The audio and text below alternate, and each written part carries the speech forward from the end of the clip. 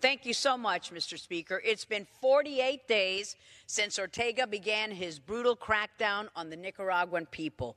With over 110 Nicaraguans killed, including one U.S. citizen, the U.S. must take swift action to hold accountable those responsible for the bloodshed. Though I appreciate the administration's remarks condemning the violent attacks, actions must follow. I sent a bipartisan, bicameral letter urging the administration to sanction two key regime operatives, Francisco Lopez, head of Albanesa for money laundering and corruption, and Francisco Díaz, who leads the national police for orchestrating the repression and killing of Nicaraguans. I also urge our Senate colleagues to pass my Nica Act to condition our vote at international financial institutions until Nicaragua takes significant steps to restore democratic order.